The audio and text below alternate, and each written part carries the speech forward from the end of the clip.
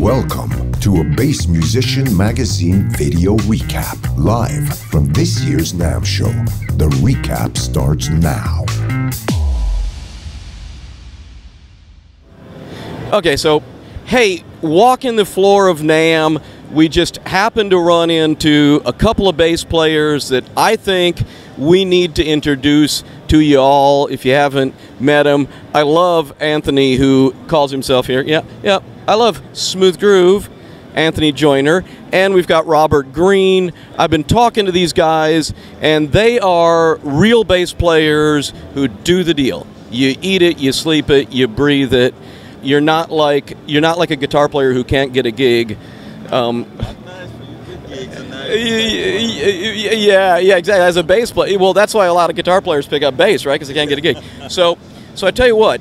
First of all, what I'd like for you to do, and this is for Bass Musician Magazine, is give some of the tips and techniques that you've learned that have maybe helped you to rise a little bit above all of the guys who would like to be making a living playing but aren't quite there. And Anthony, I'm going to hand the mic to you and start off with you.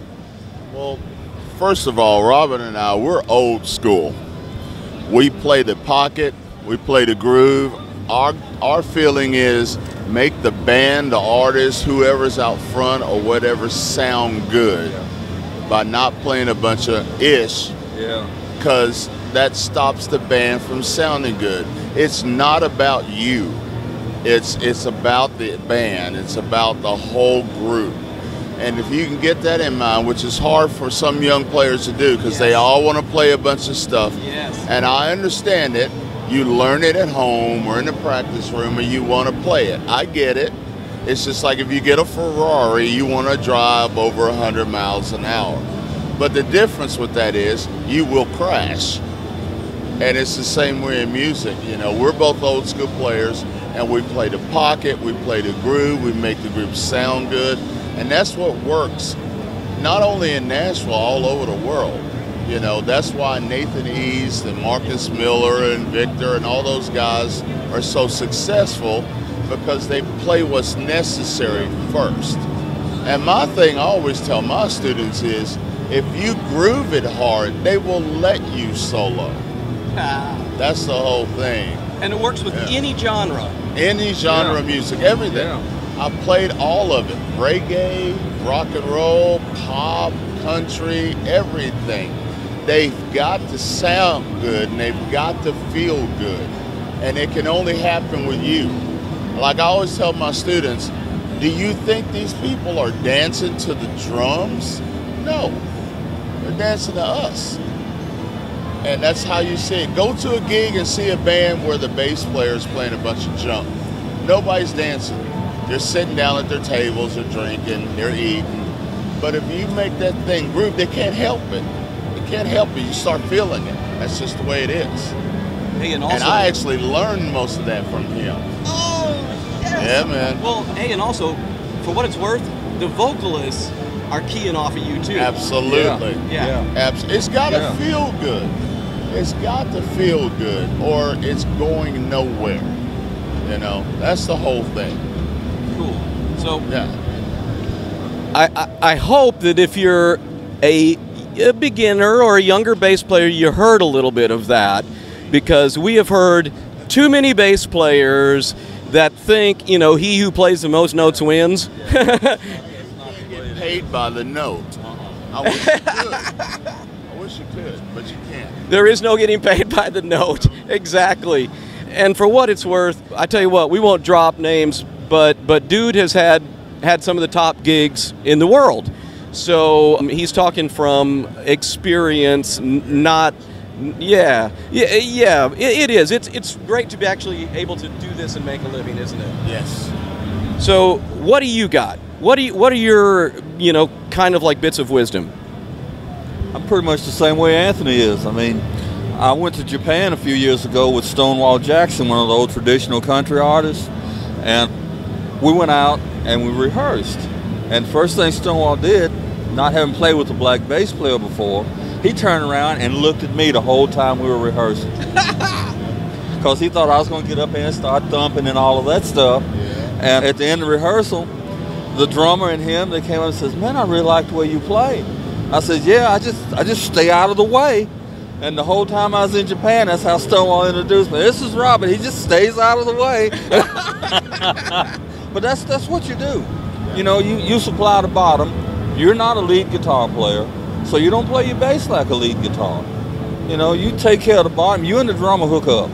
If you and the drummer can hook up, everybody else is going to hook up. Yep. Yep.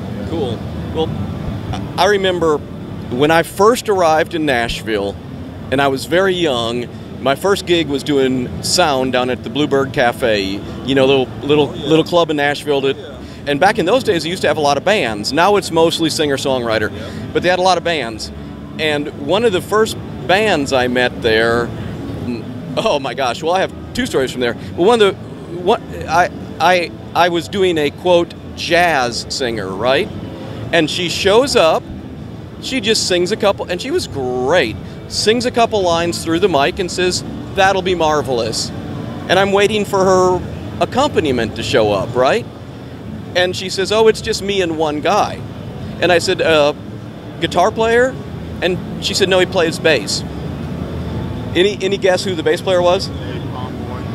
No, it was Victor Wooten. Really? Victor, when he was about 16, 17 years old, and 4-string bass. Yeah. And she was doing jazz standards, right? And I was going, "Oh, how is this gonna work?" Was that Annie Selleck? It was, yes. So you know her, okay? And so Victor shows up. I mean, he doesn't even bring an amp. He just plugs direct into the PA. He says, "I don't need a sound check. I'm sure it'll be fine." and just, I mean, played these big chords and everything, and was just perfect. Yeah. But the other story I have with Victor is he was playing about a month later. He was down there with a funk band.